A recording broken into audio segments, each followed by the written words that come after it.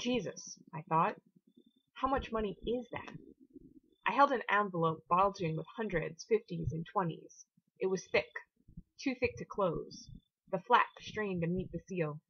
I'd found it under the mattress of the bed in my dorm room. On the front, written in sparkly pink ink, Professor X, number 3. I pulled the wad of cash out of the envelope and began to count it.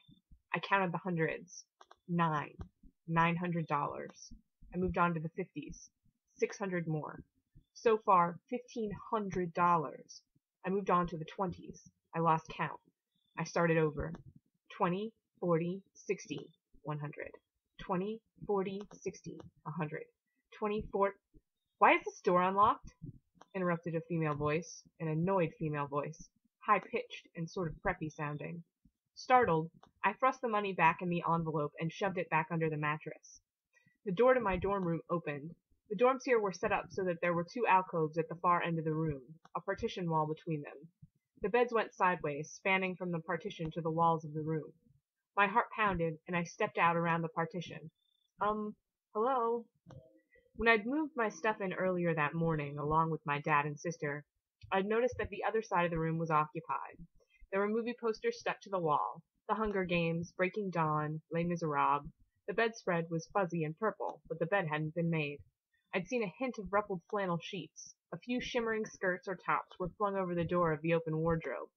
As dorm rooms went, there hadn't been enough there for me to really gauge the personality of my roommate, but at least she hadn't seemed super strange or anything.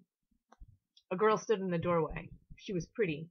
Blonde hair and a ponytail, a pug nose, which she was wrinkling at me. "Who are you?" she demanded. I'm Molly," I said. "I guess we're, roommates?" "What?"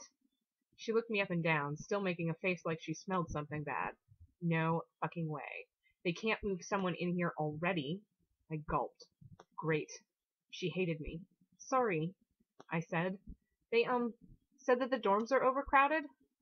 The other girl who went through orientation with me has to live in a study lounge with 4 other girls. They have bunk beds in there and stuff. It looks packed, but they have a sink and full-size refrigerator and stove and stuff.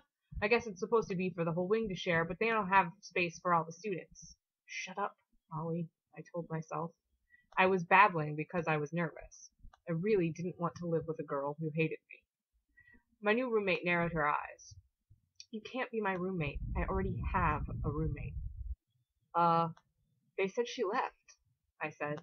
"Well, that's what Corey said, and that's what I told them, but I didn't think they'd believe me." She shook her head. "I was supposed to have a single." I bit my lip. "Sorry. Like I said, I think the dorms are really crowded." "Right. Really crowded," she mocked me, raising the pitch of her voice. I looked down at my shoes. "Look, I didn't think you were coming until the weekend. They said that only new students were moving in today." "Oh, I've been here over winter break," she said. "Paid the extra and everything." "I'm quiet." I turned and walked back to my bed, which I'd been attempting to put sheets on. "You won't even know I'm here." "Sure I won't," she said sarcastically. She opened the door again. I heard her dialing her phone. Then her voice, shrill. "Forget coming over here, Parker. You're not gonna believe this." "No, I have a fucking roommate." "I don't fucking know why. She's just here." The door slammed. I winced. I waited for a few minutes until I was sure she was gone. Then I dug the envelope of money back out.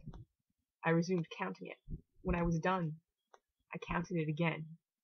$2,000 in cash.